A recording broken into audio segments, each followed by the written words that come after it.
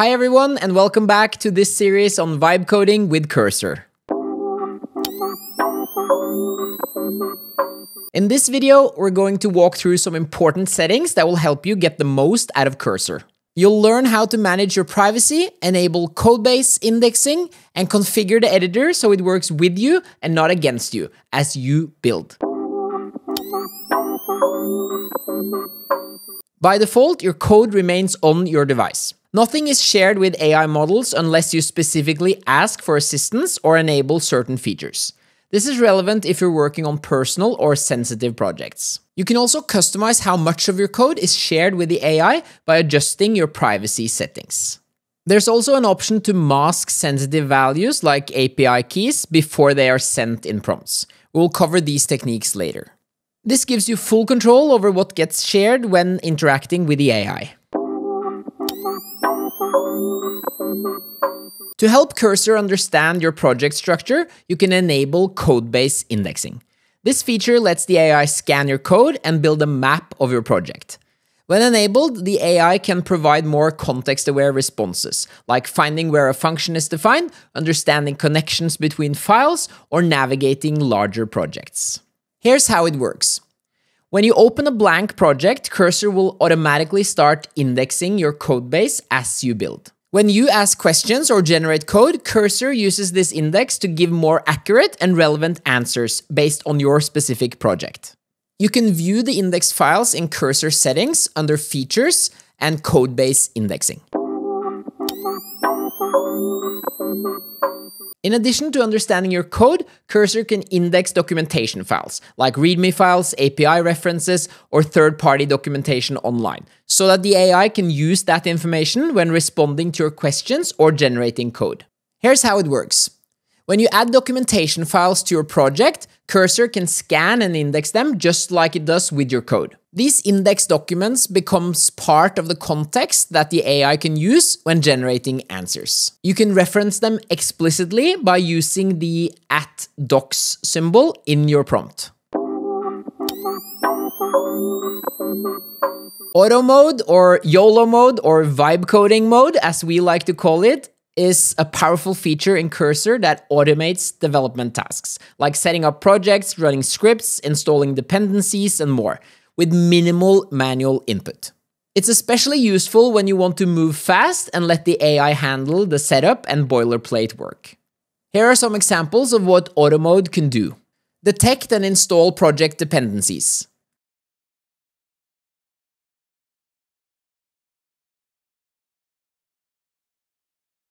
Launch your app by running common start commands.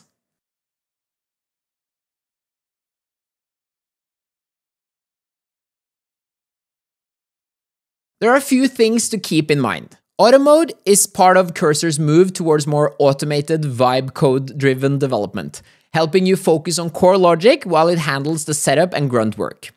For established codebases and more advanced development cases, I would probably recommend turning off Auto Mode to be fully in control of what's going on.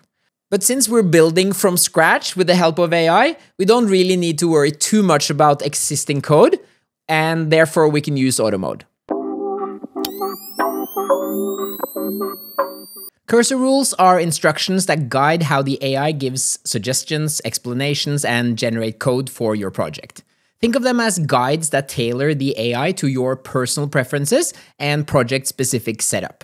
In Cursor, we have two main ways to customize the behavior of the AI using Cursor rules. The first and more advanced option is project rules. These are specific rules for a given project. They're stored in your project directory and are automatically included every time you engage with the AI assistant in the project that you're working on. The great thing about project-specific rules is that they can be customized to your project's specific needs and even specific parts of your project or specific jobs that we want the AI to do for us. The second option is the user rule. These work across all your projects. These are more akin to your user preferences and are applied to all AI chats across projects. The user rule is great for beginners that want to learn as they build, by, for example, asking the AI to explain everything it does in an easy-to-understand way, or always include learning resources and documentation when relevant, or simply asking the AI to speak your native language like English, Spanish, or Norwegian in my case. Now, let's create our very first cursor rule. Let's start by creating a user rule suitable for beginners. First, open your project in Cursor, then navigate to Cursor settings and click on Rules. In the Rules section, you can simply start typing your preferences in the text box below User Rule.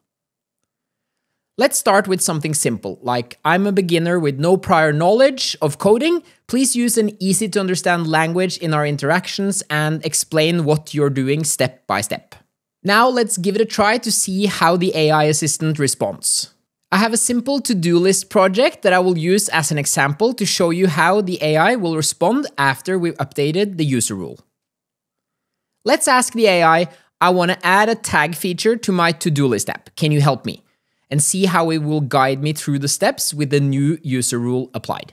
As you can see, the AI assistant explains the steps involved and also provides us a summary with easy-to-understand explanations for each step. This simple user rule is great for beginners who want to learn about coding as they build. Now, let's try adding a project-specific rule in Cursor. The use cases for project rules are endless, but let's look at some relevant examples for beginners. You'll find the project-specific rules under Settings and Project Rules. Simply click the button Add New Rule and give it a name, for example, Project Rule 1. Hit Enter and you'll be presented with a blank document where you can specify your project-specific rules. When you do this, Cursor also creates a dedicated folder for your cursor rules in the File Explorer on the left-hand side. You can easily edit these later. Now, let's paste in an example of a cursor rule for beginners who want to build a web app using popular frameworks. In this cursor rule, we're essentially telling the AI what programming languages to use and what methods to use for styling the look and feel of the app.